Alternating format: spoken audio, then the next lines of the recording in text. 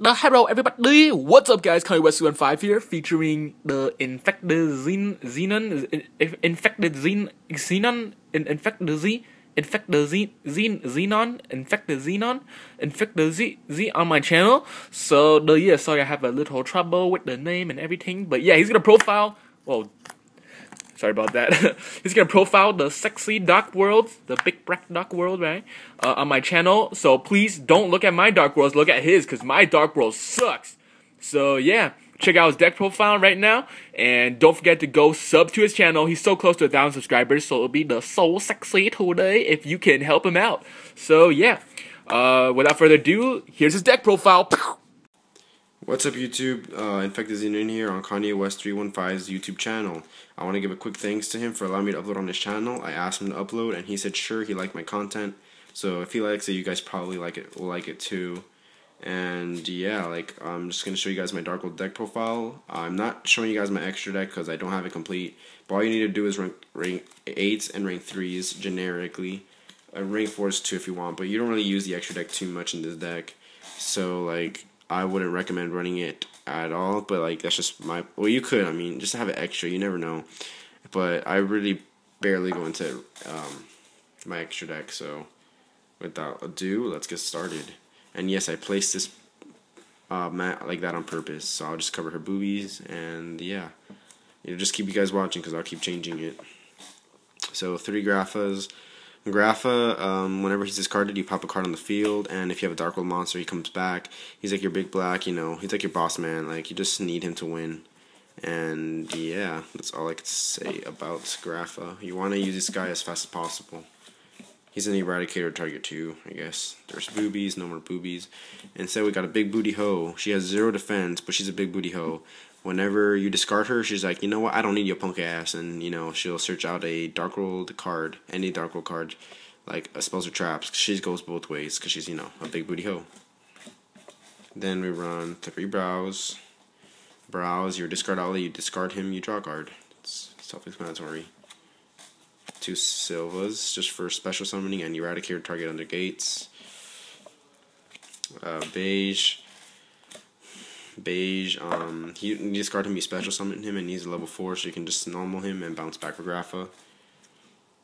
Tour guides for rank 3 plays, and bringing back Brows, bouncing back for Grapha, that kind of thing. Sorry about that.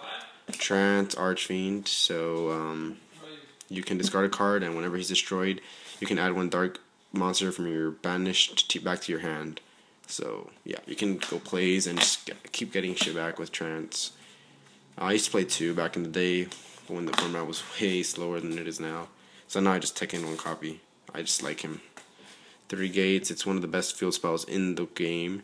All fiend type monsters gain 300 attack and defense, and once per turn you can banish 1 fiend type to discard 1 fiend type and draw a card. So you discard, you banish a random fiend, you discard a Dark World to get their effects, and then you draw an additional card. So 3 dealings. Just draw a card and discard a card. So just draw and get your Dark World effects. 3 drag downs. Pretty much just see your opponent's hands, and you discard a card from them, and they discard a card from you, and then you each draw a card. So when you activate this, make sure you have Dark Worlds in your hand only. And yeah, so Dark World, Heavy Storm, Monster Reborn. I wouldn't recommend running this too much. I just play it because I play, in my area there's a lot more rogue decks. There's top tier decks too, so I just hide them out, but against the rogue deck matchups, it's really good. 2 MSTs, same thing. I'd probably take out the 2 MSTs, a Dark Hole and a Heavy for more traps, because I feel like Dark World utilizes traps at a very good rate to stun the opponent. So card destruction, just discard your entire hand, get your effects off, and just make your opponent waste some resources. So I would side this out against E-Dragons, obviously. And this is starter deck Yugi. So, yeah. Allure of Darkness. Draw 2 cards, banish a dark.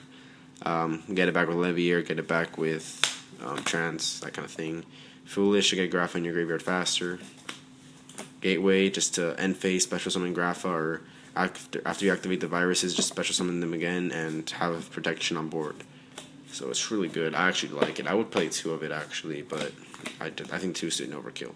2 Eradicators, Tribute, Grapha, or Silva on their gates, and call spells and traps. Your opponent can activate it for 3 turns. Destroys Prophecy. 2 Skill Drains, destroys everything, actually. This is like the best card. Your opponent can activate effects. You really don't need effects, and Seers activate either Engrave or Grapha Bouncing Back. Actually, they all activate Engrave. For Grapha Bouncing Back, it activates Engrave, so you're good there. The only thing that won't get its effect is Trance's effect to discard. When if he's destroyed, you'll still get back your banished Dark, because that activates Engrave.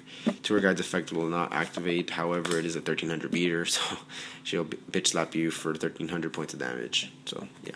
Skill Drain is really good. I side in a third. 2 Compulses, best trap of the format, like the generic best trap of the format. I like Compulse. It's really fun to play.